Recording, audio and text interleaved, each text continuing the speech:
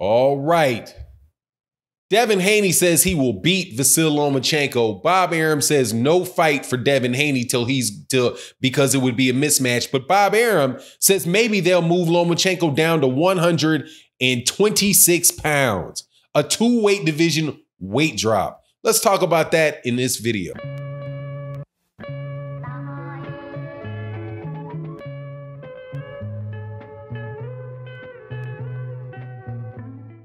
All right, welcome back to the channel, subscribers. If you are not subscribed, please subscribe and hit the bell icon. Man, much love to everybody in the Patreon, supports the Patreon. Thank you to everybody that supports in the live streams. You guys make this channel go, and you're much appreciated. All right, man, let's talk about, there's an article that came out of Eastside Boxing I want to talk about. Shout out to Brad Thompson. It's an article he put out yesterday.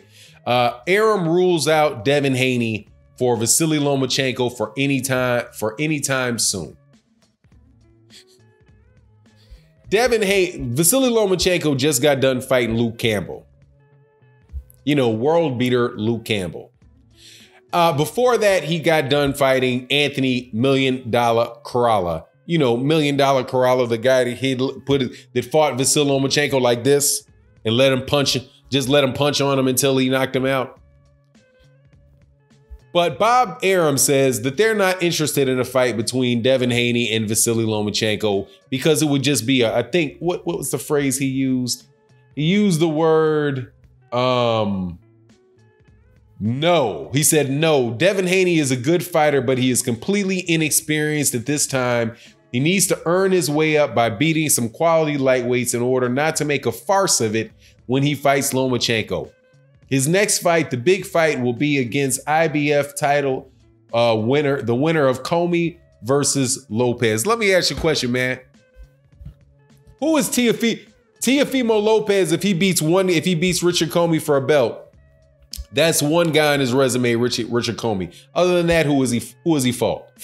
But that's not the important thing. What Bob Arum then says is he would consider a move down. Listen to this. That is a competitor talking about Lomachenko to move down to 130 after he wins the IBF title in early 2020. It should be if. But this is a competitive fight as we can make for Lomachenko. At the particular point, we're looking around to see if there are any other lightweights left to make good fights with him. And if there isn't, we'll go back down to 130 and fight guys like Berchelt, Valdez, and the Fighting Marine, Jamel Herring, Floyd's Kid Davis, and maybe Farmer, although I don't think Farmer would, but again, maybe Farmer. And if necessary, we'll go back down to 126 for a big fight for him, which would be a lot more competitive than Devin Haney, is Shakur Stevenson, who I think in those weight classes is the best talent in the world. Do you hear this? Bob Arum. You can't make this skullduggery up. Bob Arum is okay with a Teofimo Lopez fight against Richard Comey, but not Devin Haney. But he's willing to consider moving Vasily Lomachenko all the way down to 126 to fight Shakur Stevenson. Who has Shakur Stevenson fought? Gary Russell Jr. is down there. If you're going to move down to 126, why wouldn't you say Gary Russell Jr.? What sense does this make? And on top of that, just look at this. This is the greatest fighter since young Ali that we're talking about here. This is the pound for pound #1 fighter in the world we're talking about here, right? According to Bob Arum. That's who Vasily Lomachenko is. A generational talent. One of the best fighters to ever walk into a ring. And if he can't find somebody to fight at 135, he's moving down in weight. Not up in weight. Not up 5 pounds to fight somebody at 140, but to move down. To move down 9 pounds to 126 to fight an inexperienced Shakur Stevenson. Now watch this though. because I said this on my chat before. Lomachenko, people keep asking this. I think Eddie Hearn said it. Some other people said it. Who's going to beat Vasily Lomachenko?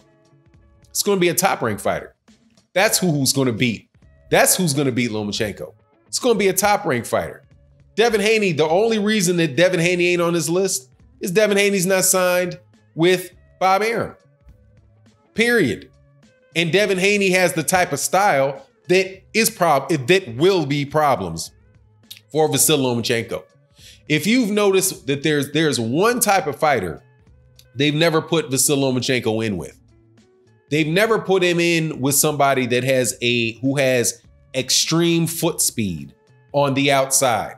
Somebody that can get out and around and move and keep him at arm's length with very little difficulty. Somebody like, if you watch Terrence Crawford fight, you watch Terrence Crawford's fight against Jeff Horn or Terrence Crawford's fight against Yuriorkis Gamboa or any of them, you notice that Terrence Crawford has the foot speed on the outside to get completely out of range and stay out of range whenever he feels like it.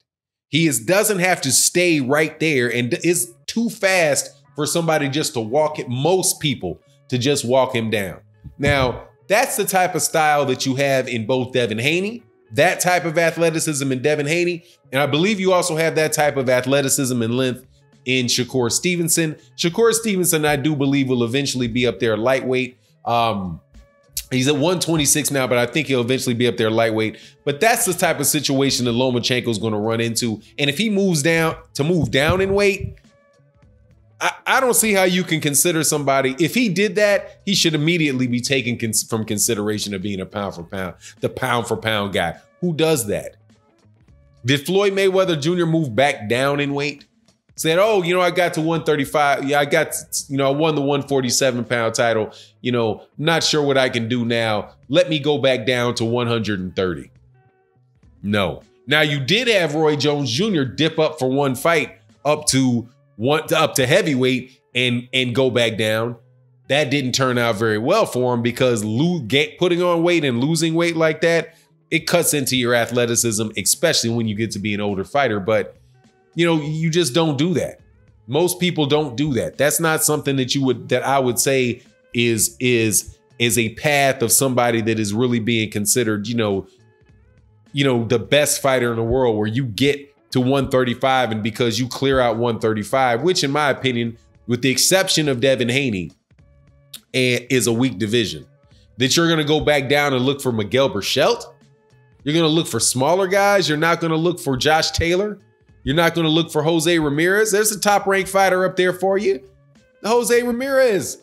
Or Jose Ramirez is the WBC champ, 140-pound champion. What's wrong with Lomachenko, Jose Ramirez? That's just 5 more pounds. Come on, man. This is the best guy. This is the best fighter since Ali. That shouldn't be an issue at all. That should be second. That should just be, that's what we're doing. Once we get done and once we collect all these belts, we're moving up. We're going to be a 4-division champion. We're going to dare to be great. We're going to show that we're better than Harry Greb. We're going to show that we're better than Roberto Duran. We're going to show that we're better than Pernell Whitaker. We're going to demonstrate by continuing to do what they do and what they did instead of trying to go back down in weight because the guys are too big for you. I'm not impressed. But the Devin Haney thing, look, Devin Haney will be problems for Vasily Lomachenko. And when Devin Haney gets to, and they're already getting ready, obviously they're getting ready to vacate the belts. Obviously, with this move back down, they're telling you that when he wins, if Vasily Lomachenko unifies those belts, that he's moving back down in weight. He's like, yeah, we did it. Now we're getting out of Dodge. We're not facing Devin Haney. Devin Haney needs more experience. Experience against, why does he need more experience? What more, he needs to lose against Jorge Linares? Is that the experience? Or Ivan Mendez? That's what he needs to do? He needs to lose to Ivan Mendez and he needs to lose to Jorge Linares? Is that the type of experience that he needs? That Luke Campbell type of experience? He needs the Anthony Corrala type of experience? Does he need the type of experience that the Jorge Linares had where he got knocked out 2 times earlier in his career? it's not sounding, doesn't sound convincing. Doesn't sound convincing. What it sounds like to me is that Bob Arum knows that Devin Haney has the size, because Devin Haney's going to wind up being a 140-pounder.